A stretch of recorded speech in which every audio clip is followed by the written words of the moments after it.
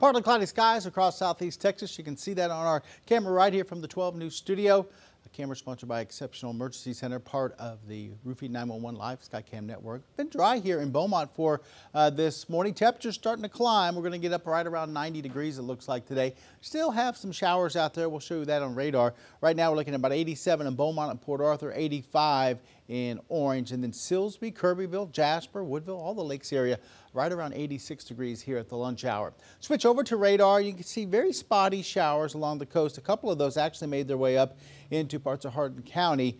We'll zoom in a little bit and you can see some of the heavier downpours down in southern parts of Jefferson County.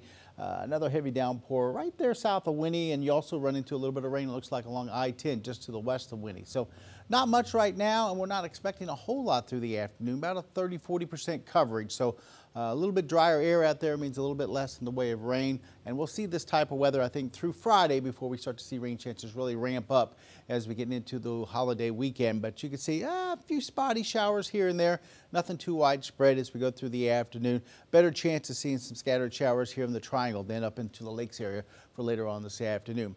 A wide picture still shows scattered rain across most of the deep south. You can see spotty showers through parts of Texas, Oklahoma, New Mexico, some spotty rain up through parts of Mississippi, Louisiana. Along the Gulf Coast, we're seeing scattered showers once again today like we've seen the last few days.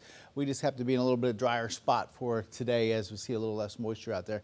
Futurecast is way overdoing it at 1 o'clock, but we'll see some spotty showers through the afternoon. Like I said, maybe a 40% coverage as highs get up near 90.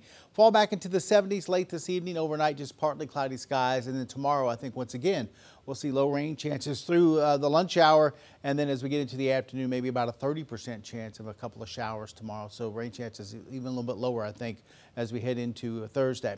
Been watching the Atlantic. We have a couple of things we're looking at. One is this little disturbance getting ready to come into the Caribbean. It has a very low chance of development over the next 5 days, 10%. It's that secondary one that we're looking at that could move in and create some problems up through the Caribbean. Eventually, maybe the Gulf of Mexico. We'll have to wait and see. It's several days out from the Gulf of Mexico. As we look at satellite, here's that first disturbance. Doesn't look too healthy there. It's kind of small, and then this one's a little bit bigger, and you can actually see a little, maybe a little bit of spin there with this one.